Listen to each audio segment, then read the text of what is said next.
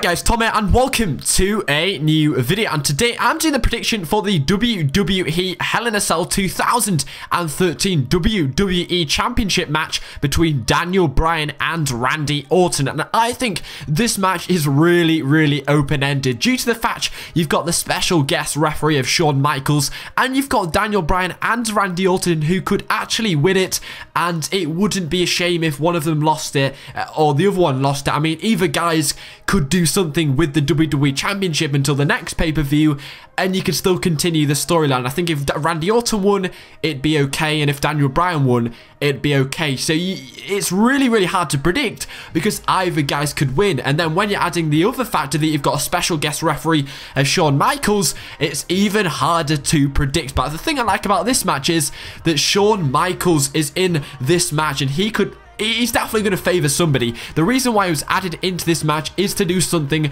during the match. I can't see of any other reason why they'd add Shawn Michaels, because the fact that it's in a Hell in a Cell anyway already adds a little bit of uniqueness into the match. But the fact that you've added Shawn Michaels as well makes me think that he's been added in there to do something rather than add that uniqueness to it, because it's already in a Hell in a Cell. It's already new. It's adding something fresh to the feud. So adding Shawn Michaels isn't doing the job as making unique.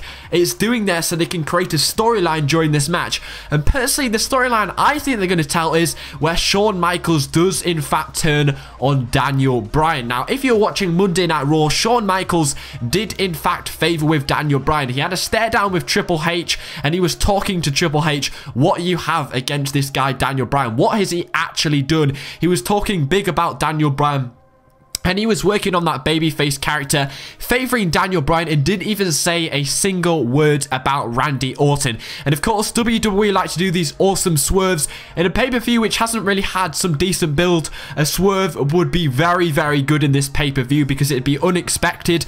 But honestly, I see it going down as Shawn Michaels is going to turn on Daniel Bryan, whether it's through a sweet chin music or he's just going to hit him with a chair or something like that. And Daniel Bryan gets taken down onto the mat, and Randy Orton slims to the cover, and Daniel Bryan kicks out. He overcomes the odds and wins the WWE Championship. In that way, it's kind of put over this more heelish character of Triple H going behind the scenes, helping Randy Orton get the WWE Championship, and then you're still putting over Daniel Bryan as much as possible because he's overcome the odds against two guys within the Hell in a Cell, his first Hell in a Cell match, overcoming maybe a sweet chin music or a steel chair, overcoming a pin or an RKO or something like that, winning the WWE Championship over Randy Orton. I personally think that's how it's gonna go down.